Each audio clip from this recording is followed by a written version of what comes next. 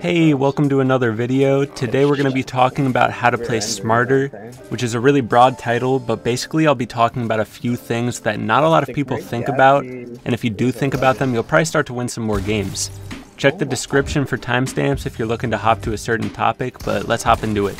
So first thing I want to talk about is something me and my teammates call a high drop.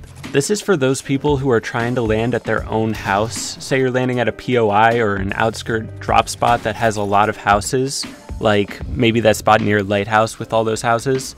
Something you can do is pull out your glider just a little bit higher than you normally would and scan the area. Look for where your opponents are going and try to steer yourself to an uncontested house. The one thing you need to be on the lookout for is someone landing early, getting a gun, and shooting you out of the sky. This is a concern mainly at places with a tall building that has ground loot at the top of it, like that center house at Lazy. Like they could grab the gun and start shooting you out of the sky if you're high dropping there, but it works for a lot of different places.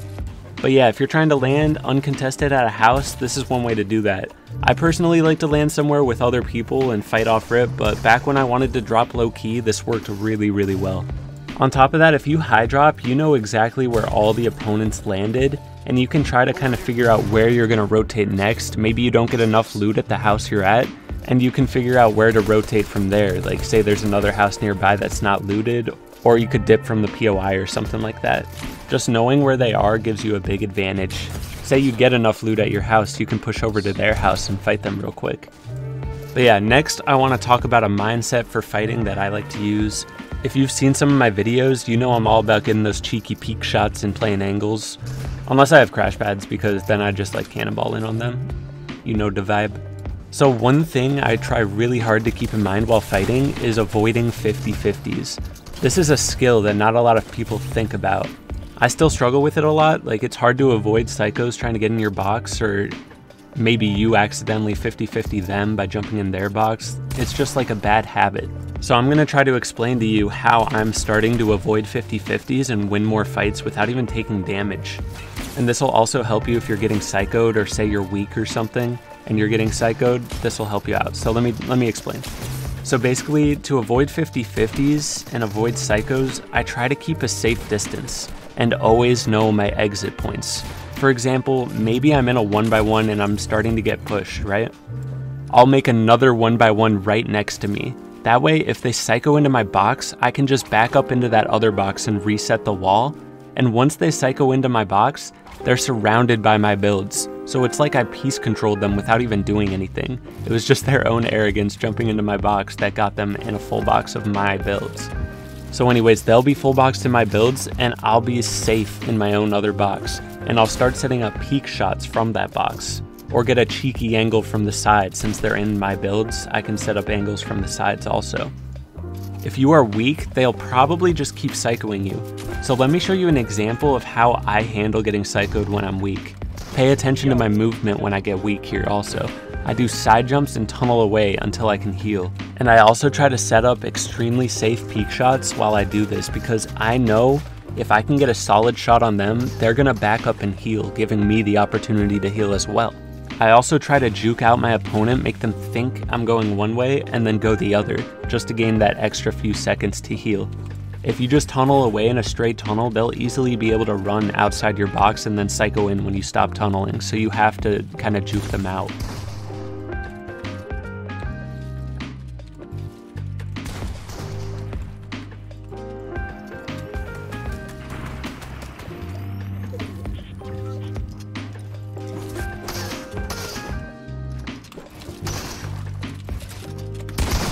Holy.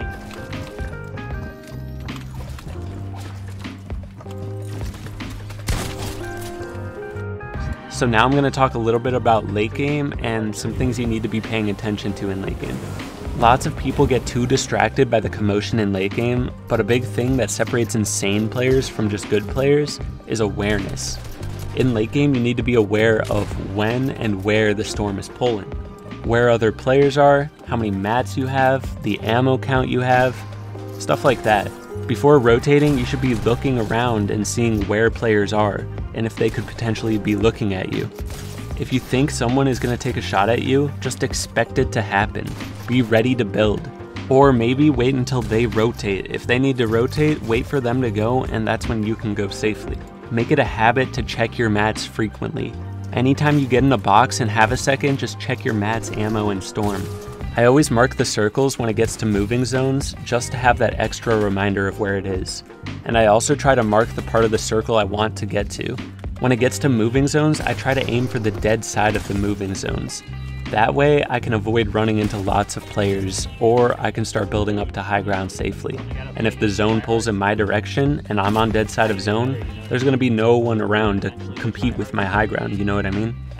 And if you don't already know, basically dead side of zone is the side of zone that has the least amount of players.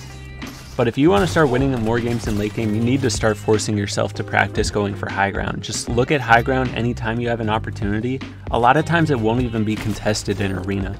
Or it'll just be someone single tarping up there and you can easily shoot it out and then just crank up and they won't contest you again, usually.